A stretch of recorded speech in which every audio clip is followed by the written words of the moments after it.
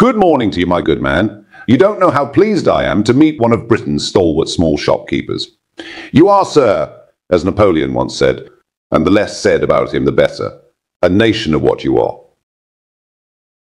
Crikey Moo, someone nice, and it's lovely to meet you too. What can I do for you? It is not what you can do for me, kind sir. It is what we can do for you. I am touring this green and pleasant land trying to recruit people we can trust to be at the forefront of our campaign for better food. Well, you can sign me up for a start. If there's one person who believes in good food, it is me. I only eat in the best French restaurants. I'm a bit of a gourmandizer, if I do say so myself.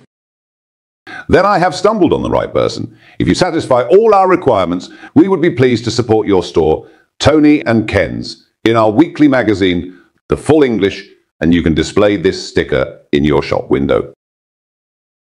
This is wonderful. Is all this free? Absolutely free gratis, and you can have these Arsenal and Taylor Swift tickets into the bargain. However, there is one proviso, that everything in the shop must be British, preferably English, and there is no European food, particularly that stinking French cheese. What a good idea. Yes, I think Ken and I can support this. Most of the food in the shop is sourced locally, for example.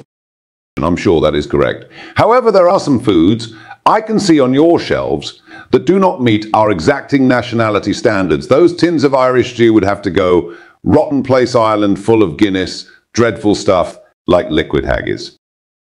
No Guinness or Irish stew. I think we can manage that. What about pizza and pasta? I know they're Italian, but they've been naturalized into our culture, haven't they?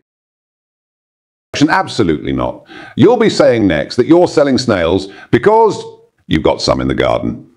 So no sugarcane, melons, peaches, oranges, lemons, custard apples, guavas, lychees, kiwis, mangoes, avocados, squid, octopus, bananas, haggis, French wine, champagne, Brazil nuts, peanuts, pecans, olive oil, tea, coffee, Edam Gouda, brie, mozzarella, manchego, camembert. Cod is from Iceland. I could go on. Hang on a mo, the shelves would be bare. And better bare than covered with foreign muck. By the way, is your partner Ken British, or is he an immigrant?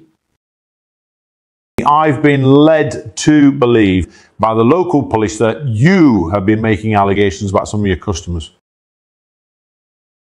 No, I don't think so. What sort of allegations are we talking about?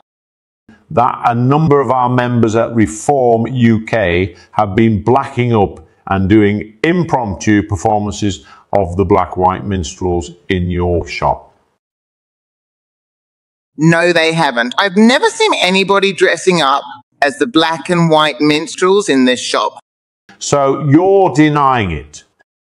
Yes, I am. Stop messing about. Well, I'm afraid I believe it, and so do the police. I quite like the Black and White Minstrels, as it happens, and they were the first victims of cancel culture. Did you know Lenny Henry was on the Black and White Minstrels?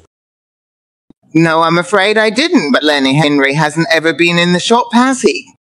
I've also been led to believe that you two have appeared in blackface in this shop, bopping along to such favourites as Mammy, Camptown Races and Dixie. I deny it. You're making all this up. You must be completely bonkers. Have you been eating cat litter?